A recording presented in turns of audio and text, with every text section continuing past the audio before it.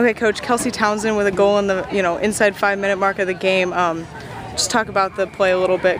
Well, again, trying to get in around the corner, trying to work something on and get a corner out of it, and Tori Hale hits a great corner, driven to the back post, and Kelsey just comes up and slams it home. So it's a great job by the two of them and by the whole team to try to, again, work different areas to get in behind and to get in front. So, again, well done, trying to finally get in behind them. It was a well-coached team, so it made it really difficult.